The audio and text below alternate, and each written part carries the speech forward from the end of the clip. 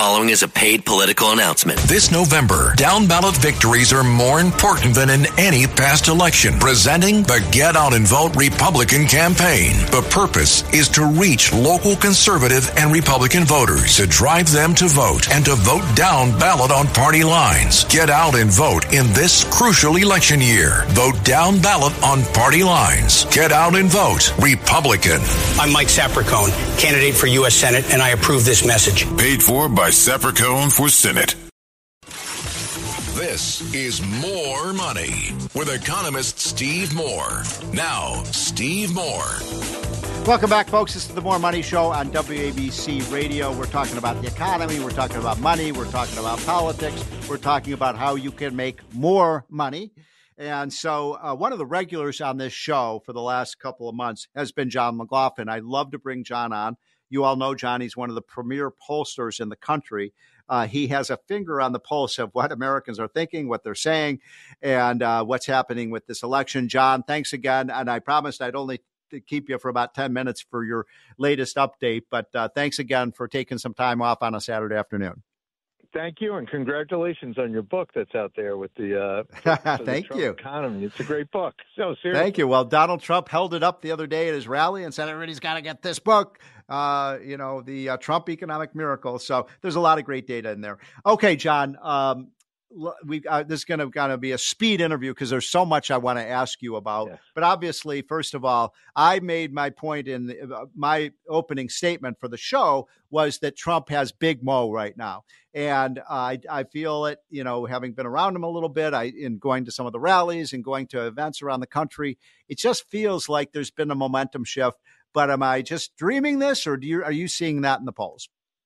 No, there's definitely a momentum shift. And by the way, I'm not used to this. Having worked for Donald Trump in 2016 when they told us there was a Hillary lock. At this point in time in 2016, we were down 7 or 8 points in the Real Clear Politics average, losing every battleground state. And then in 2020, remember the Biden blue wave? He was ahead of us by 10 points today. There were polls out on Halloween and right before the election. We were down 10, 11 points in the national polls, and we were losing every battleground state. And out of a record 160 million votes that were cast in 2020, we lost by only 44,000 votes in 3 states, 12,000 Arizona, Georgia, and in 20,000 in Wisconsin. So, those 2 elections at this point in time, I kept arguing we could win a close election, and it was going to be decided by the Electoral College. And right now, you still have a very close election, but the national polls are a dead heat. And we're not used to this where we're in a dead heat in the popular vote. So there is the possibility that Donald Trump could actually win the popular vote if we have another good 17 days. But things can really change because they're volatile. In the battleground states, where we are slightly ahead in all the battleground states right now, which would mean that when you go to like the Real Clear Politics average of these media polls, which we're seeing the same thing in the campaign's internal polls, we would have 312 electoral votes. We're only at 270. By the way, if you take the polls outside, if you say, look, all these polls are margin of error, we're up by a point here, 2 points there, et cetera, and the margin of error of these polls is usually 3 or 4% plus or minus. If you take them out, we're only at 219 electoral votes, and Harris is at 215, and there's 104 electoral votes in toss-up, just like they were in 2016.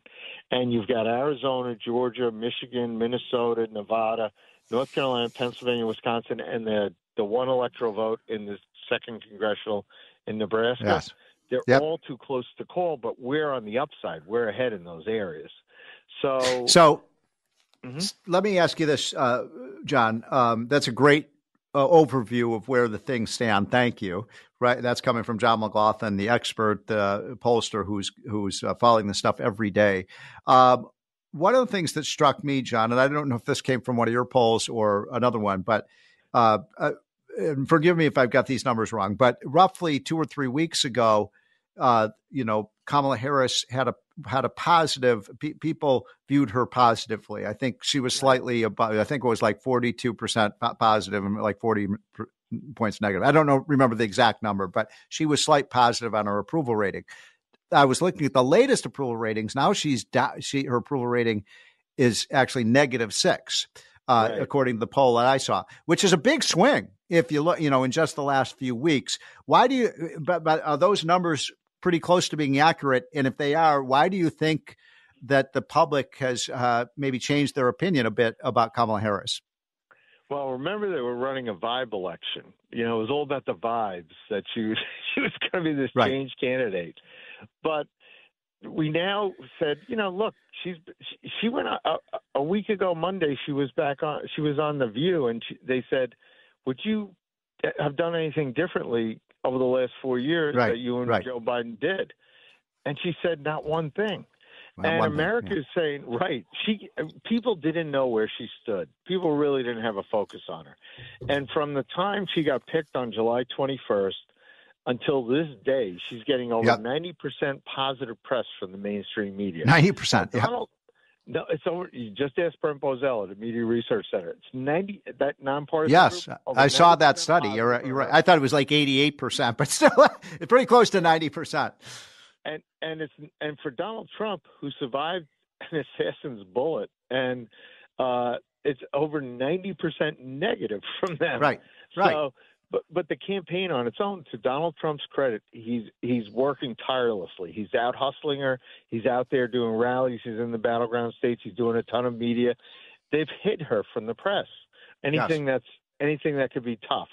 But we've gotten the message out that if you want to change things, if you want to get the country back in the right direction, if you want a pro-growth economy, you have to vote for Donald Trump, because she's gonna let those tax cuts that you helped create lapse. It'll be a $5 trillion tax increase, raising taxes on 91% of all Americans. Our ads in the battleground states say it's up. Mm-hmm. It'll raise taxes $2,600 on the average person. Yep. And if you want an open border, if you want to still have this crime, if you want to have endless wars, that's her. It's all on her. So your opening point that Trump has a positive job approval among all voters. They may not like his personality. They may not like his style or his tweets, but he was great at the Al Smith dinner the other night. But they may not like him personally. But he has a net positive job rating because people said inflation was low, the border was secure, we were winning. We beat ISIS. We weren't in endless wars. America was safer and more prosperous. Under Kamala Harris, they're getting a picture now. You'll have 4 more years of high inflation, government spending, higher taxes, open borders. They're getting a picture of who she would really be as president. Yeah. And so I saw this poll the other day. Again, I don't know if it was yours or someone else's, but it showed it was a large number. Over 70% said they think the country's headed in the wrong direction. And I know, people are oftentimes just normally pessimistic, but that's a big number. And it's hard to see the incumbent, and let's face it, Kamala is sort of running as the incumbent in this race, winning with a number if Americans really, if almost over 2/3 of Americans think the country. Are you seeing that too? That people are just stressed out? Yes, but they have to understand she's Joe Biden's vice president. Yeah. They tried to say she was somebody different, and that she's not Joe Biden. She's younger than Joe Biden, but she's lockstep totally in the same policy position. Right. So, I mean, to you and me, John, that's so self-evident. But I guess a lot of people still are thinking of her as a kind of separate. I mean, they are joined at the hip. I mean, she can't name one policy that would be different from what Joe Biden did. So how can so many people still think that she's going to be different from Biden? I mean, I actually think she's going to be worse, but I'm surprised that people still think she's going to be this, bright ray of sunshine and that it's turning the page. I mean, turn the page from what to what? Right. Well, the difference is, if they don't listen to you on ABC radio, if they don't watch Fox News or Newsmax or et cetera, they're getting a totally different alternative universe on CNN and MSNBC. Or if they're somebody who doesn't care about politics and tune in late, between big tech and big media with their bias, They're not getting that message. So it's been up to the campaign and Donald Trump to go out hustle them, which Donald Trump is doing. And you saw it the other night at the Al Smith dinner. Donald Trump was funny. He was personable. He was humble, and he was able to get in a room where a lot of those people there were Democrats from New York City. Yes, and he won them over. He was, and she insulted Catholics by not coming.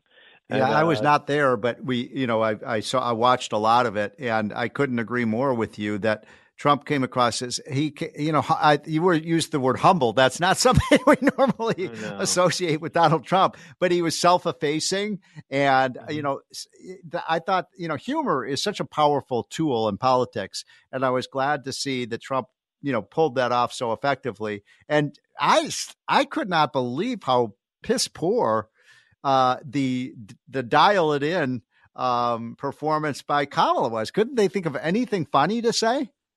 No, but look, for those of us who know her record, she tried to put a litmus test that she wouldn't allow practicing Catholics to be on the federal court. Yeah, right. We know that she grilled people for being in the Knights of Columbus, which is a charitable organization. It's ridiculous. Right. But that's how radical she is. So people are seeing she's radical, that she would have, she supports transgender surgeries and having taxpayers pay for them. And, she doesn't like Catholics so you're dealing with somebody who's really way out of the mainstream when voters get a focus on that. And, Donald Trump, we've known him for years.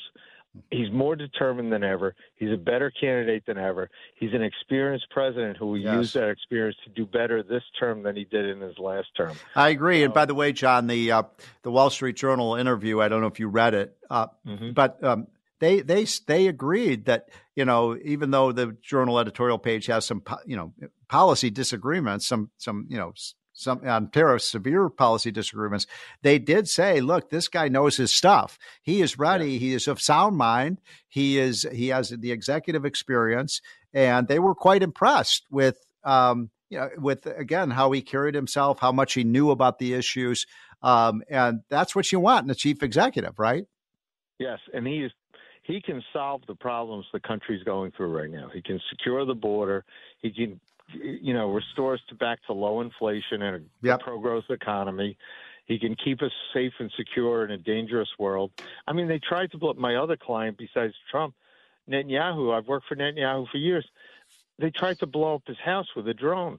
Why haven't we shut the satellites down that, Iran and Hezbollah are using, to navigate their drones to attack Israel? This is like crazy. Yeah. So John, we just have about a minute and a half left. Last question. I think I asked you this the last time you were on, but I'd like to ask the question again because that was a couple weeks ago. What is Trump's closing argument? We're getting close to the end here. What does Trump need to do over the next 14 days or so to seal the deal? For us old timers who used to work for Ronald Reagan, it's very easy.